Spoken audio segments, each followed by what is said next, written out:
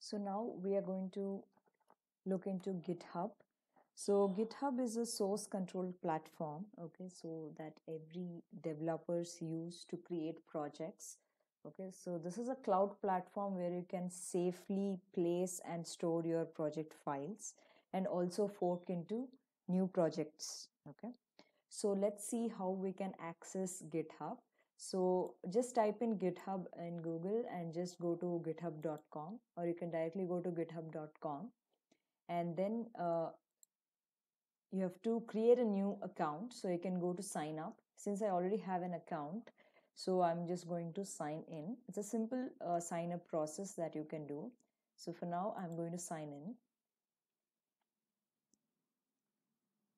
So once you sign in, you're going to see this option that you see here right now. On your left side, you have your repositories. So repository is nothing but your new project. If it is a new project, it is a repository. It's a new repository files. So under that repositories, you can store different file types.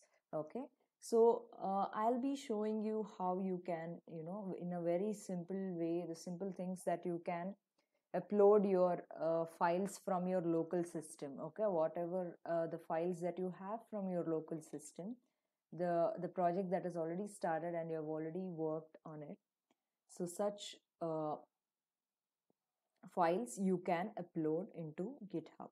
So first you can click on new. So first you can create a new repository for this project.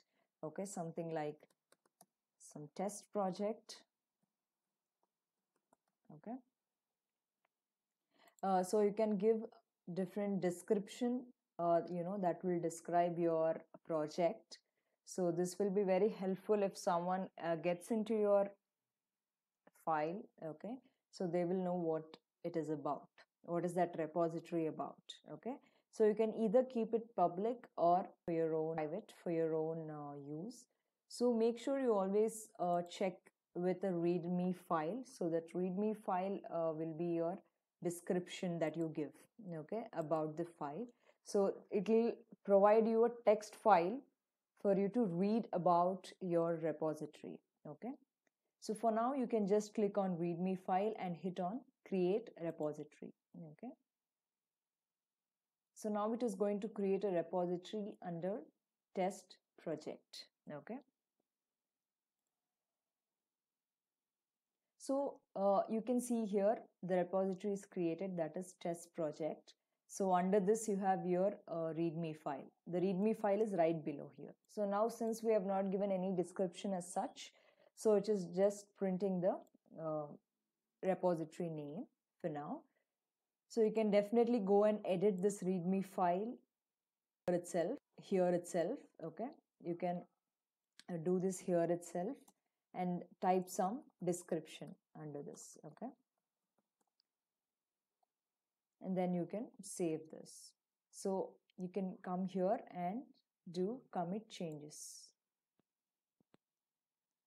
So this is going to update your README file. Okay, so now when you hit on home here, that is on the top left, so it is going to show you the list of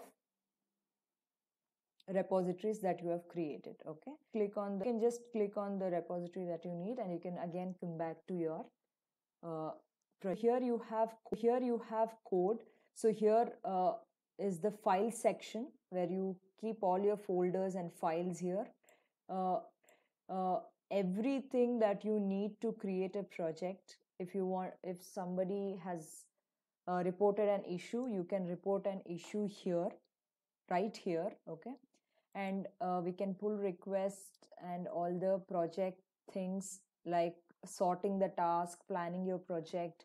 So all this can be done in your repository for your particular project. Okay, so you have the insights, the project insights, how many issues have come up, how many have you solved, and what are the things that needs to be taken care. So all such insights you're going to get under insight section. So you can definitely see who are the contributors, and what is the traffic that people are viewing this particular project.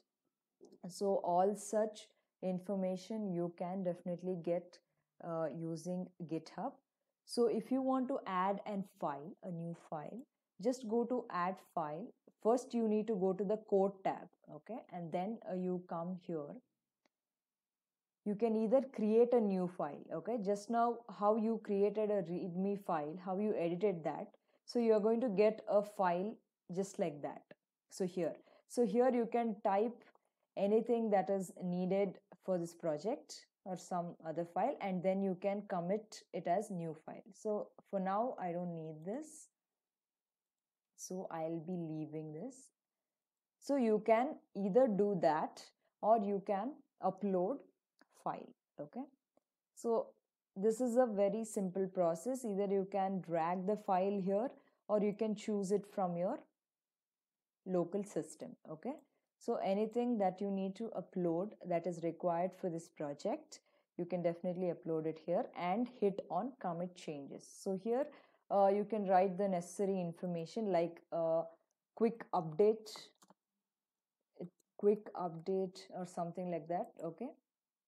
So whenever you update it, whenever the file is getting updated, you can put new titles here, okay. Quick update, this is a quick reminder, or anything that is needed for other developers to know, okay. So if you have done some changes in the code, you can leave a commit changes comments, okay, so that the other developer knows that yeah, you've done some changes in the file, okay. So that is it about GitHub that you need to know, okay. You can also search files that are created by other authors, okay. You can also get into that file and you can save those files in your local system.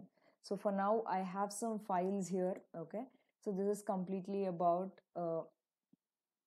data science, okay, and everything about machine learning and all those some projects files that I have, okay.